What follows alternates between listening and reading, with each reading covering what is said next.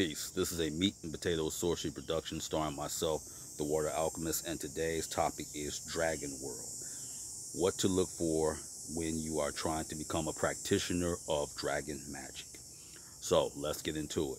Now, oftentimes because of the tumultuous history between dragons and humanity, you have various clans. Some are benevolent and some are malevolent because of the experiences that they have had with humans on this planet. So, if you're ever going to have a guardian dragon appointed to you, it will usually be a hatchling or a very young dragon. Dragons usually don't reach maturity until they're over 1,000 years of age. And all dragons don't have wings because dragons can bend the elements. They don't need wings to fly. And dragons exist on the astral plane. They come from another planet, another world. So usually if they are going to make contact, because some hold out some hope for humanity, usually they will appoint a youngling to you. Now you have to do a path working, and basically that's a guided meditation, and you will travel on the astral.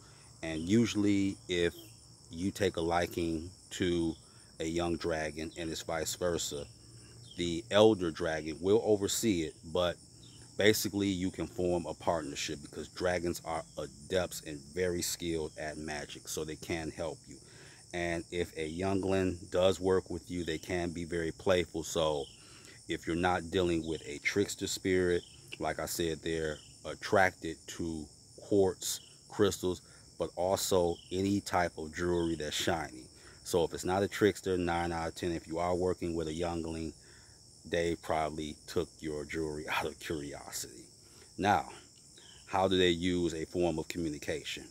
Usually the form of a dragon can form in clouds. Dragons are very attracted and like clouds.